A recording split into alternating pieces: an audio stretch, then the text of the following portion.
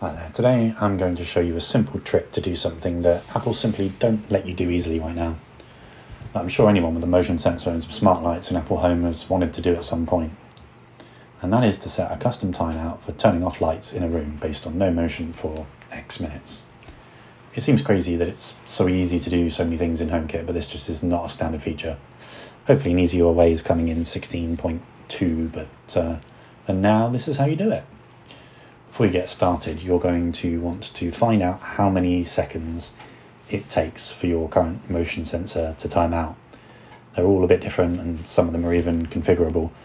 But the easiest way to find out is to just trigger motion in a room and then leave and count how many seconds it takes for it to say that there's no motion. Now, once you've got that information, you can go ahead and create an automation.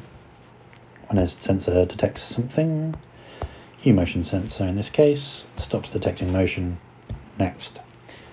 Now, hopefully you have a scene that turns the lights off, but if not, just go and find the lights and select them. And then you're going to want to scroll all the way to the bottom for this hidden option down here. I don't know why Apple have done it like that, but you want to hit convert to shortcut. And here we have an action pre-filled that does what we want at the end. It turns all the lights off. And so we're going to start with a repeat action. Put that at the top here. This action that turns the lights off needs to stay at the bottom at all times.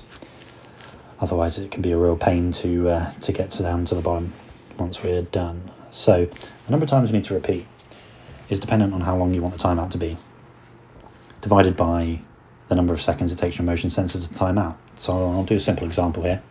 We'll say we want a 1 minute timeout, and your motion sensor takes 20 seconds to time out. So 60 seconds divided by 20 is 3. It'll become clear why we want to do this later on. So now we need a number action inside there, and that's going to have 20, which is the number of seconds it takes our motion sensor to time out. And after that we wait, and you can just press plus here 20 times, or you can press and hold and select that number. Much easier. Afterwards we simply put in an if action, and in the input we select accessory,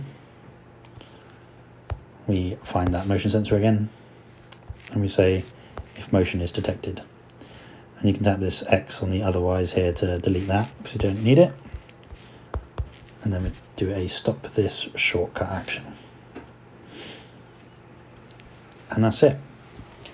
So what this effectively does in an example scenario is, say motion stops being detected and this triggers, it starts a loop where it checks for motion every 20 seconds. Now if during any one of these checks motion is detected, it ends the automation instance entirely and stops, and that's it.